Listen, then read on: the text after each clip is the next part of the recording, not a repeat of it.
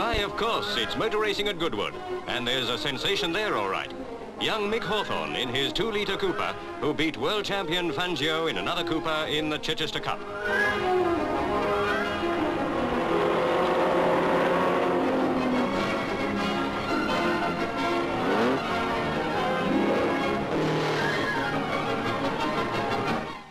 There are lots of champions about. In the pits, Stirling Moss, left, chats to Geoff Duke as the field gets away for the Richmond Trophy. Froilan Gonzales is out front in the thin wall special. He's just set a new lap record of 90 miles an hour, but Mick Hawthorn is after him. The 23-year-old Farnham newcomer has got the crowd on its toes with his brilliant driving.